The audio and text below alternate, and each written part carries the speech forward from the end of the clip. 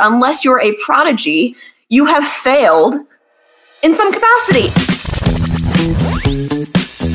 If your biggest disappointment in dating is this concept of failure, this idea that we weren't taught to fail, right, in dating especially. In fact, the opposite. We've been taught that this first relationship of yours could be the last one. It could be the most precious one. So don't you dare mess it up because it could be the thing, right? So that's a lot of pressure. That's a lot of pressure for most of us when we're 15 or 16 or whenever this happens to you. But that's not your 15 or 16-year-old case when you're training for your favorite sport, right? When you're ready to play for the football team, you know you're going to fail. You're not going to be the best. Or you're playing an instrument or you're studying a language. Unless you're a prodigy, you have failed in some capacity. And by the way, that's acceptable and that's good because the more you failed, you're going to hit that moment of succession, the moment you're going to succeed.